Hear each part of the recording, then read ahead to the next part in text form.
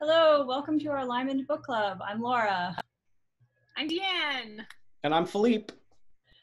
We're here reading part 1, chapters 4 and 5 of The Game of Kings by Dorothy Dunnett. And so I will give a quick recap and then we will discuss. Where we start out is chapter 4 with Richard, who is on his way home from harrying after the retreating English troops and helping to convince Scottish border families not to help the English. And he stops and picks up Agnes Herries to escort her to Stirling. I have some thoughts about Agnes, by the way. Oh, yeah. I love Agnes. So yes, let us talk about Agnes later. Agnes is a 13-year-old, super rich heiress, not very pretty, has terrible manners, and lives in a world of romantic fantasy with regrettable taste. And importantly for this story, she's the fiance of the son of the governor of Scotland, Aaron. So they run into Dandy Hunter, who invites them to his home of Balagan, but when crossing the river, Richard and Agnes nearly drown. To recover, they go to the Douglas family castle, Drumlanrig, which I can show on the screen here. Here is, can you see it? Very nice. Drumlanrig.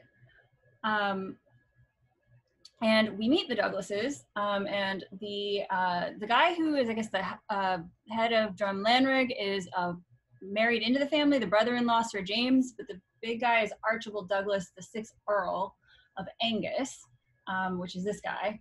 And I love the way she describes him: lissom royal lover of 30 years ago, lost in alcoholic fat and sparse beard. And by royal lover, it's because he'd been married to Henry VIII's sister, Margaret Tudor, who had been married to the King of Scotland, and was the mother of the 2-year-old king, James V. So their child, Margaret Douglas, has a strong claim on both the Scottish and English thrones. And am I also correct, is Margaret Douglas the wife of Lennox? Yes, exactly. Yes, that's what I thought. Exactly. And then we also meet his brother, Sir George, sly and splendid as a half-tamed leopard. So they're super nice in a kind of a fake way to Richard and Agnes and Dandy Hunter. George is the one who has Crouch, right? And George is the one who has Crouch. So then Richard kind of pretends to be asleep and listens in as Hunter convinces George Douglas to sell him Crouch affordably so that Hunter can exchange him for a favorite cousin of his mother's. Or a favorite cousin of his who's a favorite of his mother's. Are we supposed to assume that Hunter is in league with Lymond somehow? Or no? Tell me why you think that. Well, just because he's interested in Crouch. I'm just suspicious. There's definitely an interesting why is he interested in Crouch. Okay. So yes, perhaps he is. I felt he was either in league with Lymond or anti-Lymond in some way, like because of the Crouch thing. Or Lymond in disguise, because that happens quite often. Yeah, but with his brother? I know, it's not him this time, but I had the thought. So basically, when...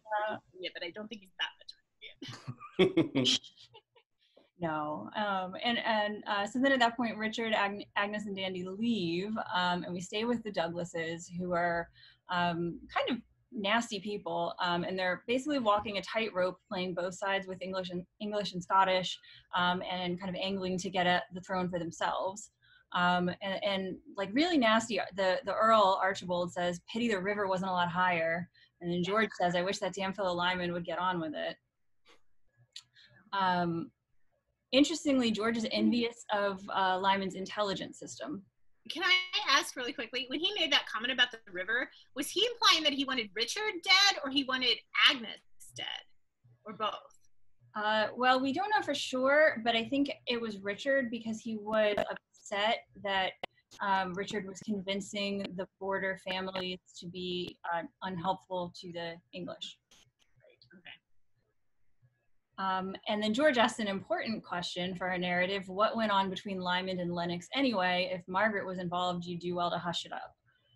We don't quite know what happened yet, but here's another clue that something important happened. And we also learned why the English retreated in the previous chapter. We were wondering, like, they were about to win. Why did they leave? It's because they only had a month of food and they didn't get the support they expected from the border families, including the Douglases. And then they also discuss in prep for the next chapter that Lord Grey of Wilton, who's one of the English commanders, is recovering from a wound from swallowing a billhook and has a speech impediment as a result. And this is actually a real historical thing. Lord Grey was injured in the Battle of Pinkie and had this thing called billhook like go into his mouth. So I don't know if there is a historical evidence that he had a lisp, but it's not a stretch to think he might have had a speech impediment as a result of the injury. So on we go to the next chapter. So we start out with our darling Marigold, Will Scott, who I found some cute fan art of that I will share with you. Sweet innocent Will. And we basically learned that he spent the past month with Lymond and his merry men, and that he has developed an ambition to cast a shadow bigger, grander, and more devastating than Lymond's. We also learned that, surprisingly for a band of outlaws, they move around a lot, and they're currently at Appeal Tower, which is a little fortified tower along the English and Scottish border. So here's some pictures of Appeal Towers. So we kind of learn more about how Lymond runs this band of merry men. Lymond had genius choosing and shaping 60 men, fashioning them into a shining and precise instrument for advanced theft, blackmail, and espionage, and faults in the instrument were dealt with instantly and with a hard inventiveness. And Lymond sounds quite nasty here, like bringing his men on their knees in tears just from his terrible things that he would say to them. We also hear that he isn't always sober, and Will can recognize this by his slurred walk and gentle dishevelment. So Will and Turkey Matt chat about how Turkey can stand him, and it's basically because Lymond is the golden goose. His plans are successful and bring them money, and Turkey's going to retire someday with the money he makes. So then Lymond returns. He talks about what he's been up to. He was at the Ostrich, which is a whorehouse on the English side of the border. I love how she describes this whorehouse, a house whose comforts were peculiarly comforting and whose clientele was select. He implies that he's gotten information from there. He talks of messengers being human, and he says such peril lies in paramours. And then we also learned that he had a busy night. He set up a trap for John Maxwell where his men attacked John Maxwell and then rescued him from it so as to get Maxwell to be in his debt. We don't know why yet, but he says the master of Maxwell is an important personage entirely surrounded by English. Who is Maxwell? I looked on the name list and he wasn't on there. He's an important Scottish lord who is surrounded by English. So if he goes to help the English, it's bad for Scotland. So at that point, Turkey, Matt, and Will both start talking about how the men are getting restless. Lymond agrees to pander to it. They come up with a bunch of ideas. Will's all like, I want to break into Hume Castle and take Lord Grey. And Lymond's like, that's ridiculous. This is a diversion, not an act of war. So Lymond makes a plan to attack the supply train and steal the beer instead of taking the whole castle. It's important. That's important. Absolutely. And even though it sounds like a spontaneous plan, Turkey says he's actually had it planned for days. And Lymond explicitly warns no future for anyone trying to take the castle itself. So what they do is they capture the supply train by surrounding them with what appears to be riderless wild horses. These are all stallions that get the mares in an uproar, cause a great big distraction, and then that lets his men just swoop in and take the supply train without any casualties very efficiently. He sends Will Scott to drop off the prisoners and unwanted goods at Melrose. Scott instead takes them to Hume Castle, pretending to be the real supply train, and gets in and meets Lord Grey. So here is Hume Castle. Show a picture. And this, it looks like it's pretty much fallen down, and then they reconstructed a bit of it, so it's mostly not much of a place to visit, but there's some of it left there. And we can also see Lord Grey, 13th Baron Wilton. I guess he looked like that. And there is this like quote here about his mouth injury. So really happened.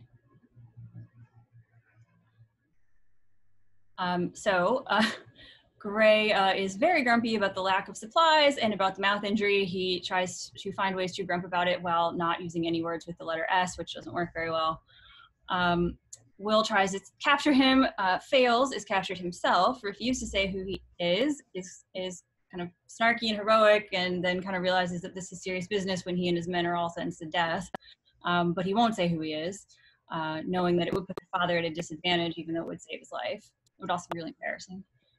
So then the real supply train arrives in tatters from being attacked, and a human tornado bursts into the room with Lord Grey, which is the Spanish captain of the supply train, Don Luis Fernando de Cordova y Avila, tarred, feathered, and outraged. I have 2 fan arts of Don Luis.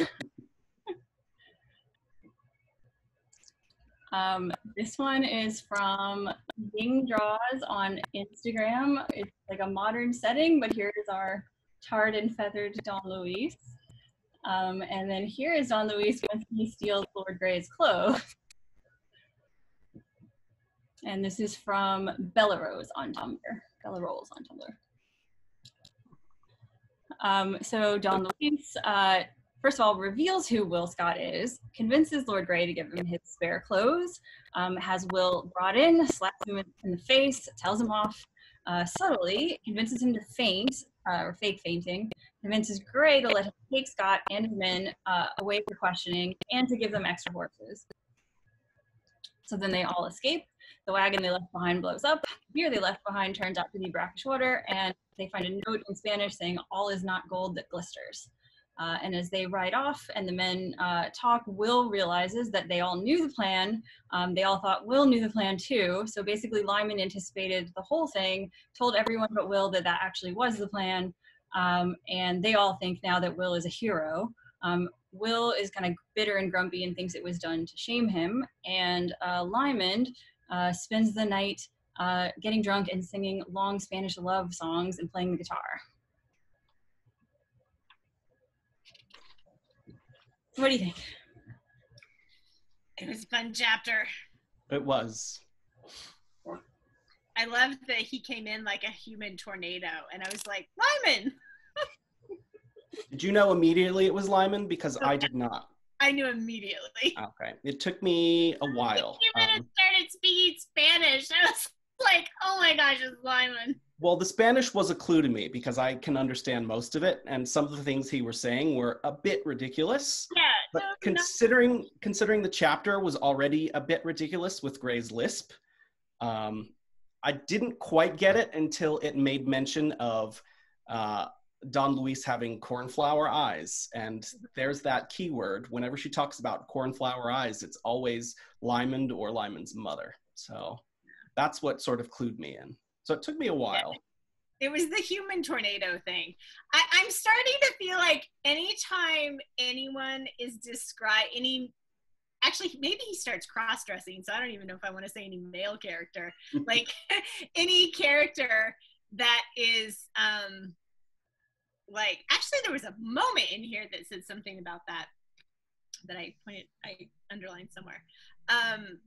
But anytime someone is described with like crazy, outlandish adjectives or descriptions, immediately I'm like, oh, Lymond's here. It's getting to the point where I'm like, any new interesting character, I'm like, oh, is that Lymond in disguise?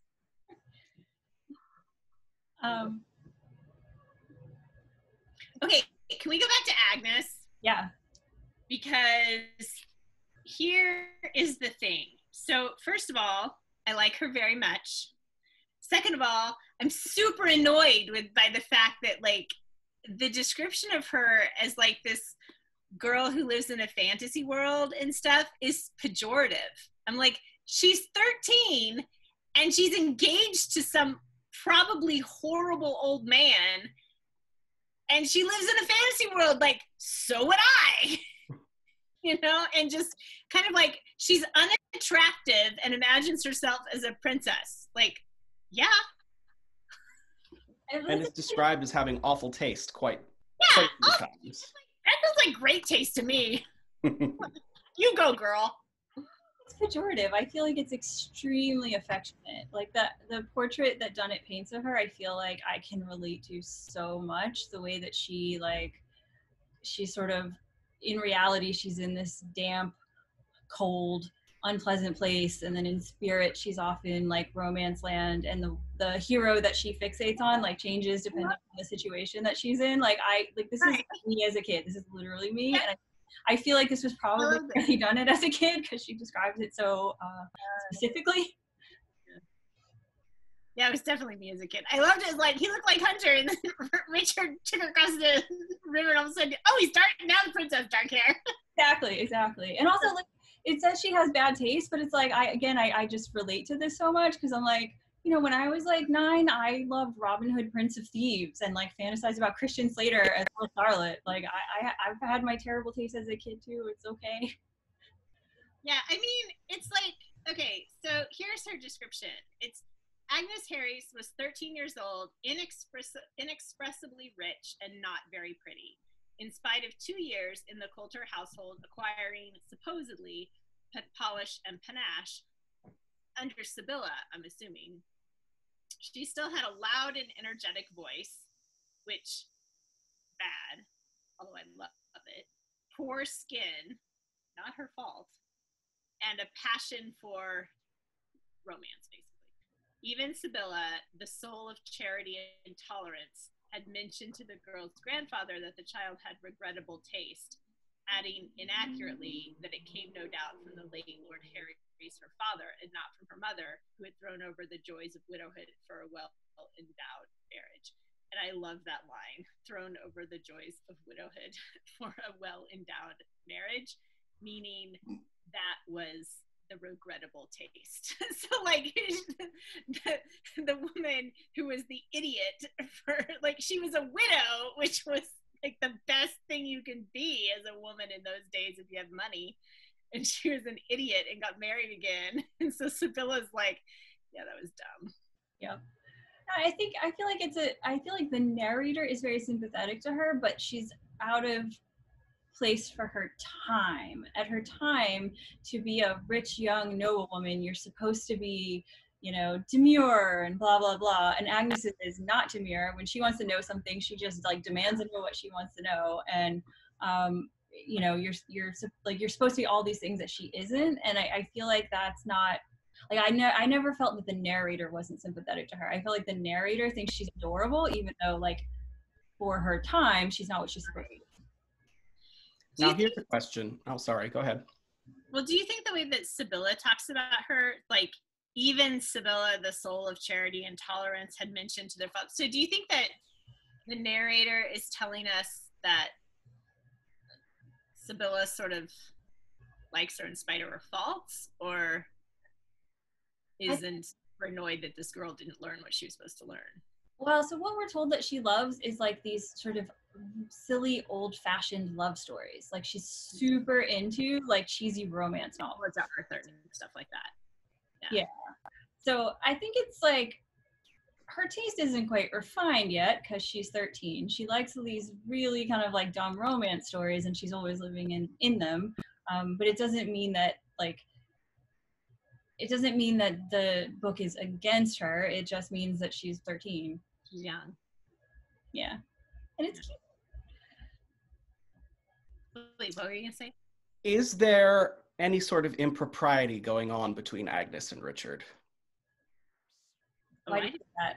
Yeah, what do you say that? Well, at the end of the chapter, when he pulls her from the river and rescues her from the river, obviously he's not giving her CPR because that didn't exist yet, but he is, you know, pumping her stomach, trying to rescue her. And the very last thing he says is, "My God, we need practice at that. Shall we do it again?" Now, I assume that he just means we need practice at trying to cross the river because they did a pretty bad job.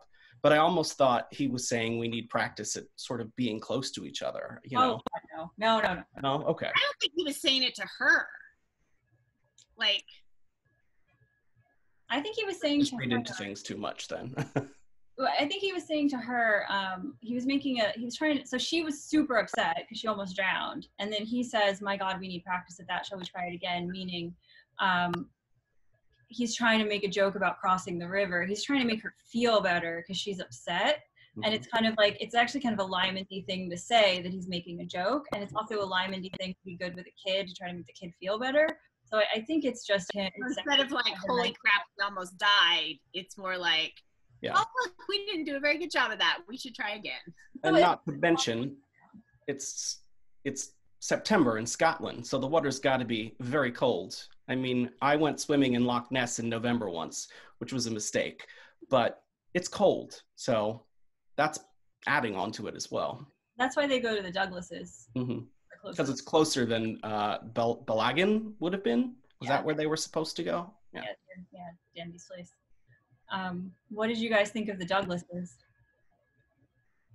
They're a bit conniving. Douchey rich people? Yeah.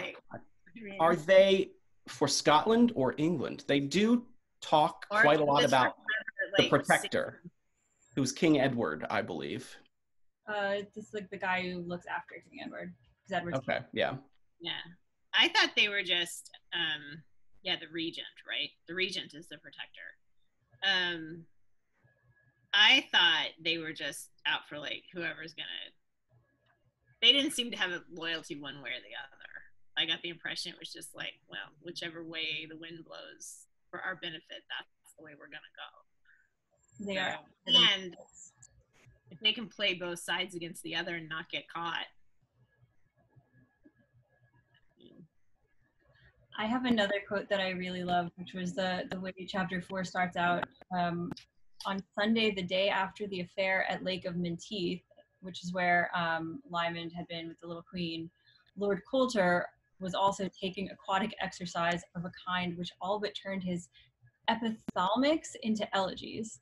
He almost died. I had to look that up. A poem or song to celebrate a wedding is the epithalamic. Right. But I just like cracked up because that is like the best way ever to describe falling into a river. It almost turned his wedding song into a dirge. Yes, aquatic exercise. Yeah. And I also love that Marietta, it is certain, was not alone in finding her husband baffling. Yeah. That was great.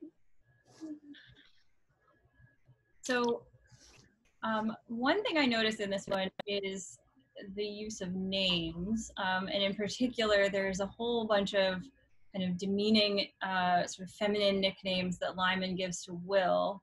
And then there's the way that Lymond is referred to throughout, which is usually as the master, which comes from his title. He's the master of Coulter as his brother's heir.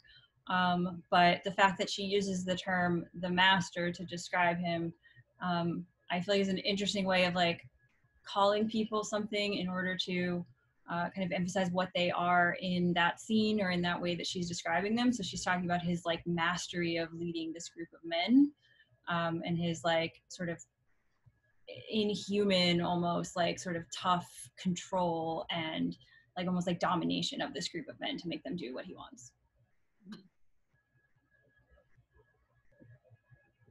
Yeah. Like, I thought chapter 5 was, like, I thought it was entertaining and it was fun to see, like, it was sort of like a madcap romp, you know? It was fun to see this bonkers deception of that Hume castle, you know, and the rescue and everything. But I'm not really sure it told me anymore about, like, what's going to happen or who people are, other than I learned a little bit more about Will Scott, and I'm not very impressed with what I'm learning about him. But other than that, like, I'm not sure, like, Lymond's really good at bonkers deceiving people. You know? He's a master planner. Like, the plan that he pulled off in order to rob Hume Castle had many different levels, and they all sort of worked based on different people having different knowledge. That's not easy to accomplish. So he's really good at reading people and figuring out what they're going to do. Well, we have a lot of chess metaphors, which is like looking at all the different pieces and anticipating where they're going to go. And I feel like it's like semi-explicit here that he's kind of playing game of chess and Will is one of his pieces. Mm-hmm. He even asks Will if he plays chess at one point. So, yeah. What did you learn about Will here? Just that he was willing, like, he saw Lymond, he knew the plan, like his deliberate choice to violate what he was told to do. Like, he knows this person has authority over him. He's joined this group. He's actively decided to be part of this. And then he deliberately chooses to do what he thinks is right, or what he thinks he should do, even though he knows he's not supposed to do it. Like, it was just a blatant, I know better than the people who are in charge choice. And it just screams like arrogance and stupidity. And I mean, if Lymond hadn't thought 10 steps ahead, he'd be dead, and so would the 10 guys with him. And, you know. There's a line that Will thinks early in the chapter. He thinks one should always flee the impure. He was out of muddle of truths and half-truths and into the daylight, which is just the most like teenager thing ever. He is such a kid. Yeah. And he's definitely living in that, like, oh, I see this thing. Nobody else sees it. Why don't they listen to me? Like, I should do it. Like that whole scene where they're talking about what to do, and Will is just like, but we should go to Gray. And then somebody suggests something. He's like, but Gray, you know, and then somebody else says something else. He's like, Hume Castle. Somebody else says something else, and he's like not letting it go. And clearly nobody thinks it's a good idea. And he's just not, instead of people just going like, shut up, idiot, that's a bad idea. Although at one point, Lymond does say, like, he can't go, like, we're not starting a war. And he still decides to go anyway. Like, and what do we learn about his behavior with Gray? In particular, that he is willing to die rather than reveal who he is.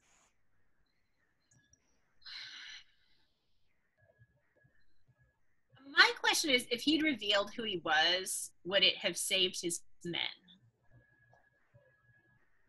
I would assume not. Because I feel like if he could have saved the guys with him that he led into this disaster by revealing who he was, then his choice not to do that was selfish. If the only consequence if revealing who he truly was meant his father would be manipulated and humiliated, etc., and he wouldn't die, then his choice not to reveal who he was and die, like to be willing to die to protect his father, is somewhat admirable. I don't know.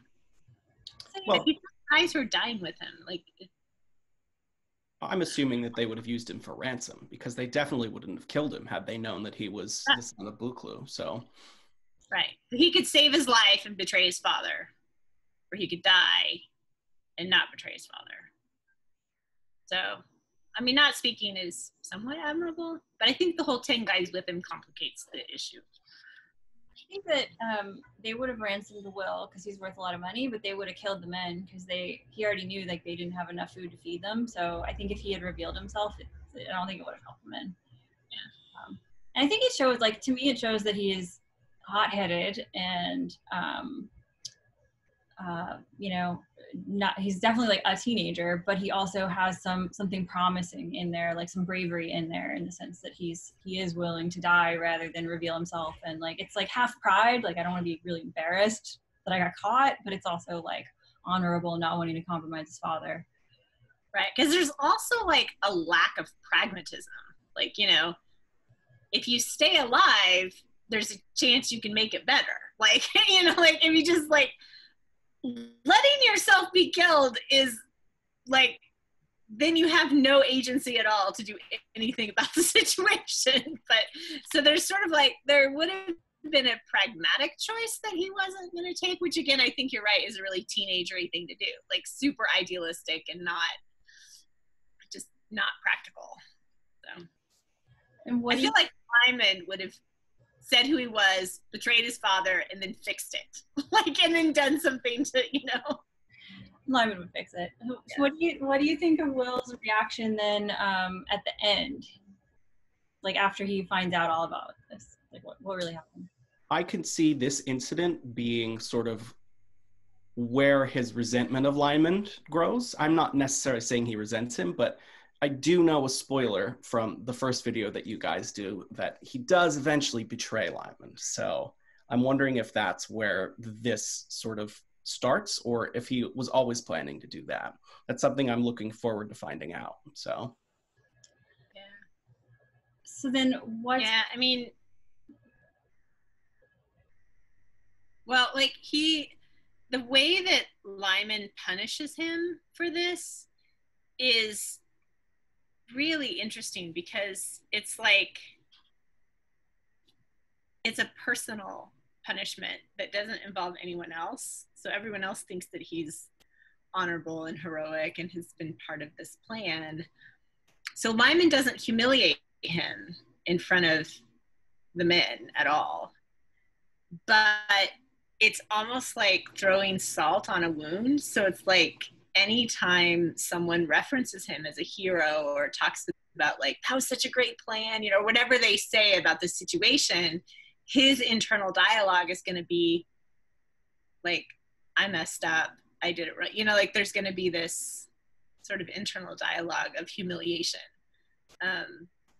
which is interesting that, I don't know, that Lymond chose to do it that way. Yeah, I was gonna say, why do you think Lymond, one, let Will do this, knowing that he was gonna do it, and then two, why did he reveal to Lord Grey who Will was? I just assume that it's all part of the plan, that in order for the pieces to fall in place where they were, he needed sort of an inside patsy, someone who didn't quite know what was going on. So, you know, in order to get him out safely and his men, he sort of had to reveal that it was Will Scott as the prisoner, and that he let Will do this because he knew that Will would be the one that would disobey his rules and try and take it anyway. So Lymond's whole plan was to get into Hume Castle from the beginning, and he expertly manipulated Will into helping him with it. Well, also, like, Will's father knows that he's with Lymond, right, already. Yeah, Mm-hmm. people have talked about that in the last chapter. So it's not about letting people know that Will is with Lymond, because people already know that. So that was not the purpose in him telling Grey. So if that's not the purpose, then it must have had something to do with Will, and like having Will see that Lymond let him know. I don't know. And then rescued him. I don't know. Philippe, you said Lymond's plan was to get into Hume Castle all along, but what did Lymond get out of going to Hume Castle? We got the supplies that he needed for his merry band of thieves. He had them already from attacking. He had them already. He didn't get them from the castle. Oh, you're right. I'm thinking of the caravan, when he robbed the caravan. He humiliated Grey. I mean, it was utter humiliation of an English sort of warden in the Scottish lands.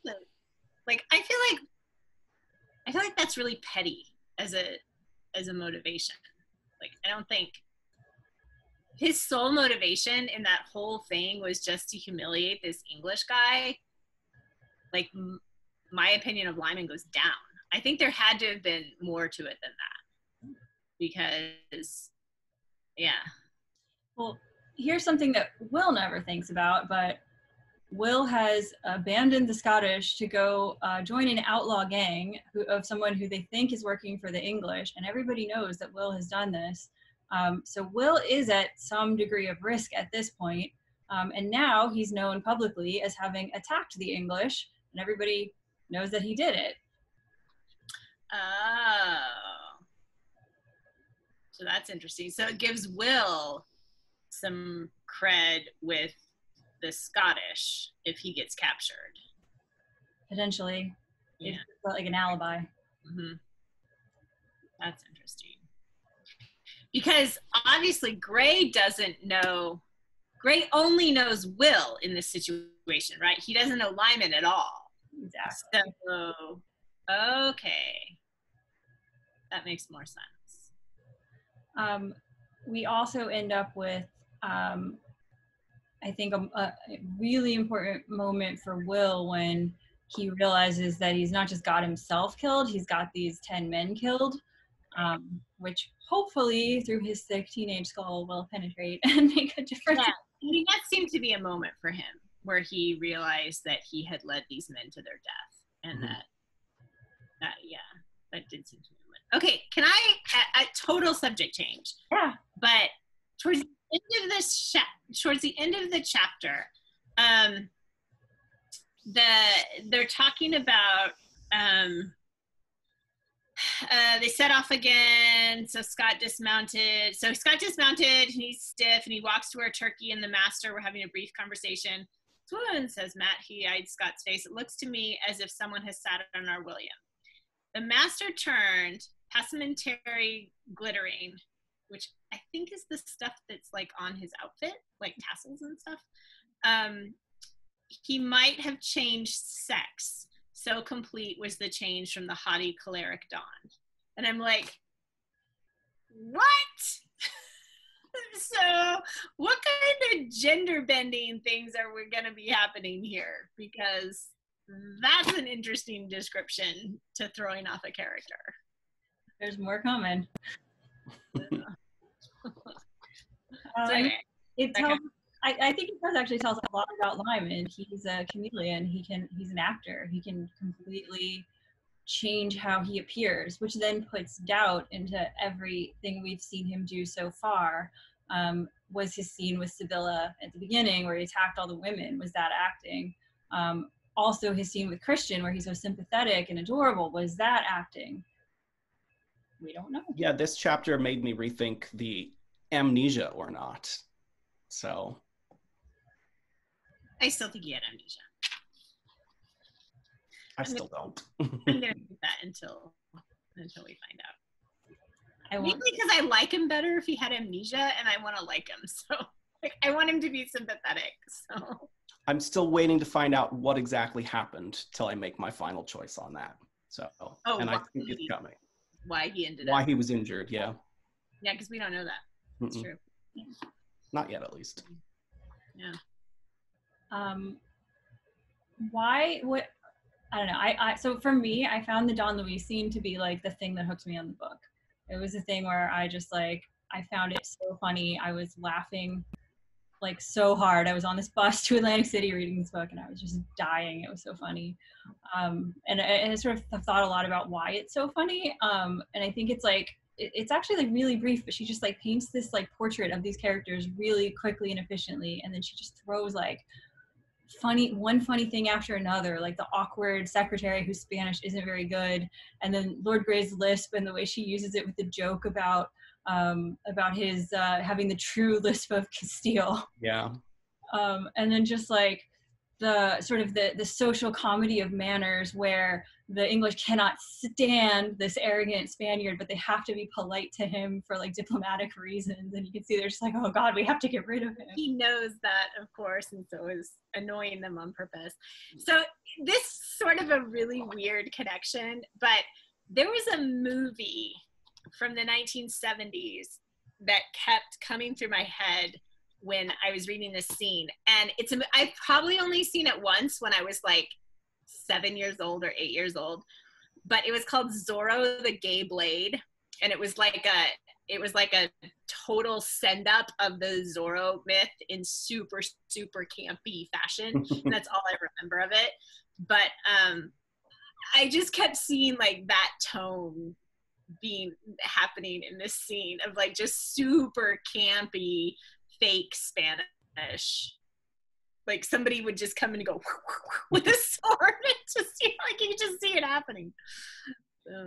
I love the way he names Will as Oil, and they're all like, Will. What? and then Il de escocha. And then there's this bit where Grey calls him an idiot, and then like he gets all caught up. And then the secretary says he was trying to say ideal, but it was a speech impediment. And then he's trying to explain it in Spanish, and he uses the word embarazar, which I think he's trying to say like embarrassed or pregnant, right? Pregnant, yeah. And just like everything, it's just like one thing after the other, and I'm like dying. And then at the end, everyone bows, and then everybody bows again. And the fact that Lymond managed to not only steal like Will back and all the men back and get a bunch of horses, and he got Gray's best suit. He literally got his clothes. Yeah, I loved how he was like, oh, you can't give me the soldier's clothes because I'm sure they have louse in them. So just everything about it, man. Lymond just like has no fear. And it was sort of like pandering to him too, because it's the implication like, well, you don't have lice, so I should have your clothes. mm-hmm. Like, oh man. Do you guys have any other favorite quotes or thoughts on the chapter? I was going to mention the Castilian lisp thing, but you brought it up already. I just thought that was a really clever way of sort of pointing out that Gray has this lisp that's quite noticeable in the chapter. So. And Lymond gives it to him as a compliment, so he can't like be offended. You do it so well.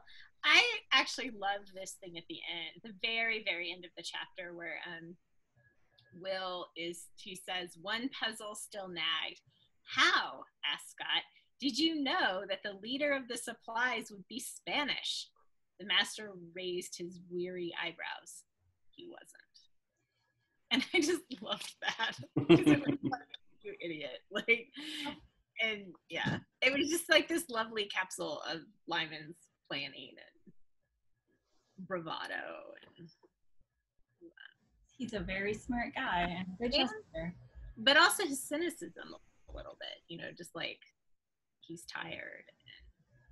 Yeah, I mean, I think that's actually, I mean, this is a super funny chapter, but there's always that underlying it, like his dishevelment and the fact that he's drunk every so often, and the fact that the way he talks to the men being so harsh, and like we sort of talked last time about who is the real Lymond. If he really did have amnesia, why was he so different than this like cold person? And I thought you had really interesting thoughts on it.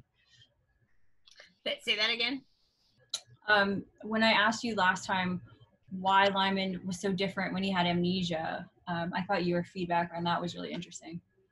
Yeah, I really want him to have had amnesia, because I want that sort of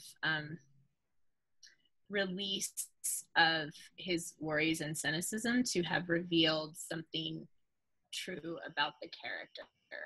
And like, I'll be disappointed if that's not true.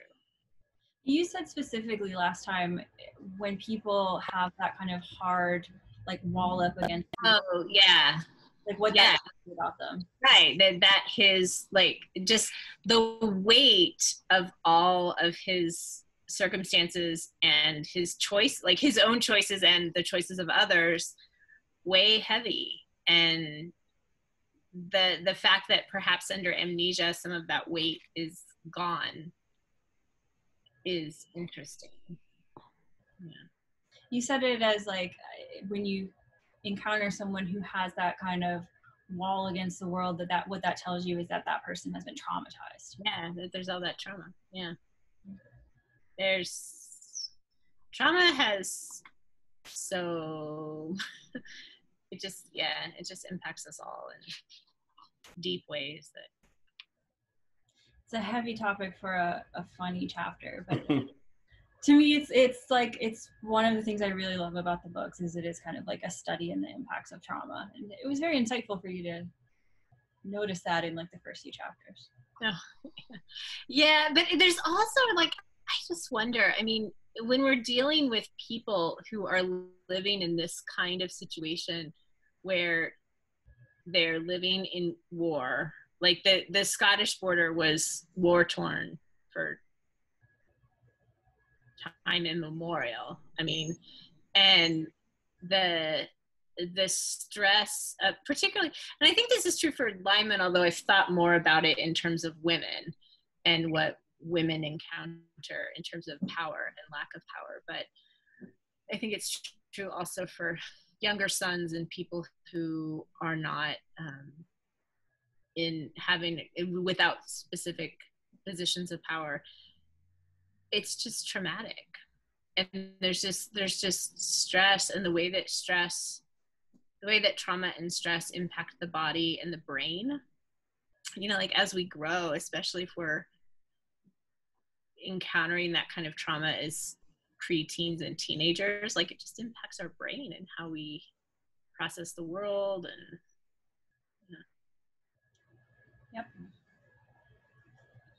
Yep. More to come. We're going to talk more about this in the context of the narrative as we get further. I don't want to spoil anything. yeah, I want to see more of Agnes. Yes. So I was going to say, what do you want to see more of, and what do you think is going to happen next? I'm interested and excited because I know what's going to happen. I'm excited for and now I can't remember the word, the fair or the festival where Richard and Lymond will face off. Yeah. I'm looking forward to that. They're gonna have like a duel or something. Yeah, and there was a word for it, that specific name, but I can't remember. So The Papingo? Was it? Isn't that the parrot? Yeah. Yeah. Okay, what was that? They're gonna like torture and kill a parrot? I was very confused. I mean, obviously it's an exotic, non-native to Scotland bird, but they're just gonna tie it to a pole and then shoot it? The 16th century was an interesting time. I'm very confused by that. Why is this entertaining? I mean, I guess it was the age of bear baiting and all of that too. I want to see more of Agnes.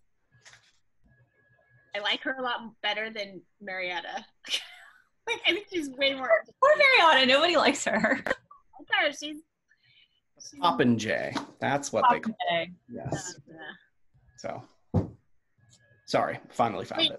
they said Popinjay as a name for the conflict? No, I think that's the name of the festival at Stirling, where the fair where the Papingo is going to be, and where they're sort of going to meet and challenge each other. That is so interesting, because that word later becomes a word to mean an idiotic young man who's full of himself. Like if you call someone a popinjay, it's like a vain or conceited person. Exactly. Archaic, a parrot. Okay, that's hilarious. I was like, wait a second, that's just a guy who's like really full of himself. So like they were talking about this in that chapter when they were talking about the Papingo, that it was going to be at this festival. So I know it's coming. I don't know if it'll be before this chapter is over or not, but I am looking forward to that scene. So why do you want to see a showdown between Richard and Lymond? I like their aesthetic, not their aesthetic, that's the wrong word. I like their sort of quarrel with each other, and I want to see where it goes.